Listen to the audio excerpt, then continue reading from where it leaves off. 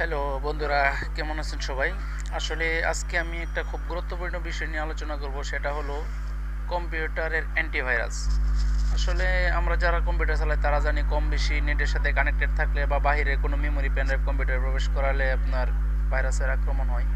তো অনেকেই প্রশ্ন করেন যে আসলে কোন অ্যান্টিভাইরাসটা পিসির জন্য ভালো। তো আজকে আমি আপনাদেরকে একটা অ্যান্টিভাইরাস রেফার করব। সবার কাছে অনুরোধ যে আপনার একটিবারের জন্য হলেও এই অ্যান্টিভাইরাসটা ব্যবহার করে দেখবেন। অ্যান্টিভাইরাসটা হলো আপনার ইসেট নোট 32। তো নোট 32 সর্বশেষ আপডেট হলো আপনার ভার্সন 11। তো এটা আপনারা চাইলে অফলাইন ডাউনলোড করতে পারেন বা অনলাইন ভার্সনটা ডাউনলোড করে ইনস্টল করে নেবেন। তো কীভাবে ডাউনলোড করবেন চলুন দেখি। প্রথমে আপনি google.com-এ যাবেন। যাওয়ার পরে আপনি সার্চ দিবেন ইসেট স্মার্ট সিকিউরিটি 11 অফলাইন ইনস্টলার। দেওয়ার পর আপনার ইসেটের লিঙ্ক আসছে, এখানে ক্লিক করবেন। ক্লিক করার পরে আপনার যে ডাউনলোড পেজ আছে ওই পেজে নিয়ে যাবে। এখান থেকে আপনার যে ভার্সনটা ইচ্ছা আপনি চাইলে আগের ভার্সনও ইউজ করতে পারেন, তবে সবচেয়ে ভালো হবে যদি আপনি আপডেট ভার্সনটা ইনস্টল দেন। আপনার উইন্ডোজ যদি 64 বিটের হয় তাহলে 64 বিট ডাউনলোড করবেন, আর যদি 32 বিটের হয় তাহলে 32 বিট ডাউনলোড করবেন। যেহেতু আমার অপারেটিং সিস্টেমটা 32 বিটের, তাই আমি 32 বিট ডাউনলোড করব। ক্লিক করলাম, করার পরে ডাউনলোড দিলাম। ডাউনলোড হইতে একটু সময় লাগবে।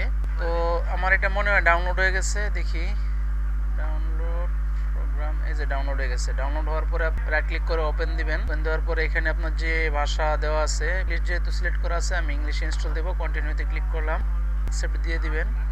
অ্যাকসেপ্ট দেওয়ার পরে আপনার এখানে অ্যাক্টিভেশন চাইতেছে। যদি আপনার আগে থেকে লাইসেন্স ক্রয় করা থাকে তাহলে আপনি এন্টার লাইসেন্সে দিবেন, আর না হলে স্কিপ অ্যাক্টিভেশনে দিবেন। দেওয়ার পরে আবার কন্টিনিউ দিবেন। দেওয়ার পরে এই যে দেখেন এখানে খুব গুরুত্বপূর্ণ একটা অপশন দেওয়া আছে। ধরেন আমাদের পিসিতে অনেক সময় থাকে কি যে কিছু সফটওয়্যারে ক্র্যাক থাকে। আপনি যদি এখানে এটা এনেবল করে দেন তাহলে কিন্তু আপনার অনেক ক্র্যাক সফটওয়্যার এটা করবে কি ভাইরাস হিসেবে ডিটেক্ট করবে, এরপর ডিলিট করে দিবে। এখান থেকে ডিসেবল দিয়ে দিবেন। আর উপর একটা টিক চিহ্ন দেওয়া আছে, এটা আমাদের কোনো দরকার নাই, তাই এটা আনমার্ক করে দিবেন। দেওয়ার পরে ইনস্টলে ক্লিক করবেন। ইনস্টল হইতেছে। ইনস্টল কমপ্লিট হওয়ার পরে ডানে ক্লিক করবেন।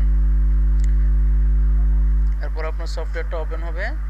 ওপেন হওয়ার পরে এই যে দেখেন এইখানে আবার অ্যাক্টিভেশনের অপশন আসছে। আপনি করবেন কি, যদি আপনার কি থাকে তাহলে আপনি কি দিয়ে ইনস্টল করবেন। এই যে লাইসেন্স চাইতেছে, আর যদি কি না থাকে তাইলে আপনি এখান থেকে ফ্রি ট্রায়ালে ক্লিক করবেন। ট্রায়ালে ক্লিক করার পরে আপনার এটা এখানে চাইবে কি এই ইমেল অ্যাড্রেস চাইবে। আপনি যে কোনো একটা ইমেল অ্যাড্রেস দিয়ে অ্যাক্টিভেট করতে পারবেন। যদি আপনি চান যে আপনার নিজের ইমেল অ্যাড্রেস দিবেন তাইলে দিবেন। আমি যেহেতু আগে একবার আমার নিজের ইমেল অ্যাড্রেস দিয়ে করছি, এখন আর ইমেল অ্যাড্রেসটা নিবে না, তাই আমি যে কোনো একটা ইমেল অ্যাড্রেস দিব, ধরেন দিলাম। আর যদি আপনার লাইসেন্স কিনা থাকে তাহলে আপনি যে ইমেল অ্যাড্রেস দিয়ে লাইসেন্স কিনছেন আপনি অবশ্যই সেই ইমেল অ্যাড্রেসটা এখানে দিবেন। দেওয়ার পরে অ্যাক্টিভেটে ক্লিক করবেন। এখানে অ্যাক্টিভেট হইতেছে, যে অ্যাক্টিভেট হয়ে গেছে। অ্যাক্টিভ করার পরে আপনি ডানে ক্লিক করলাম। এখানে অনেকগুলি অপশন আছে। ধরেন আপনি যদি চান যে ইন্টারনেট ব্যবহারের ক্ষেত্রে বাচ্চারা যাতে বিভিন্ন সাইট অ্যাক্সেস করতে না পারে, এখান থেকে এনেবল করে দিতে পারবেন। এই যে ইন্টারফেসটা ওপেন হয়েছে।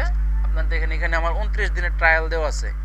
তো এখন সবচেয়ে গুরুত্বপূর্ণ যে ব্যাপার, আসলে এই সফটওয়্যারটা যে ইনস্টল দিলাম, অনেকে তো বলেন যে এই অ্যান্টিভাইরাস ভালো, ওই অ্যান্টিভাইরাস ভালো।